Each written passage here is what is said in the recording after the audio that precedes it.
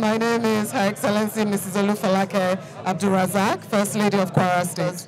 You know, democracy is the way forward. It's the way we're going to get nationhood, building our nation. And it's important that people who are playing a part in this, a positive role, get to be awarded. And that way you shine a spotlight on the positives and make sure that people see the positive things going on.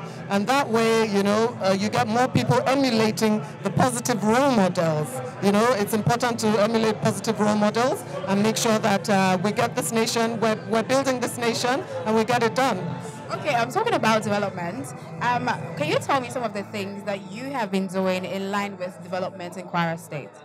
Well, you know, the government of His Excellency Malam Abdurrahman Abdulrazaq has hit the ground running, so to speak, since May.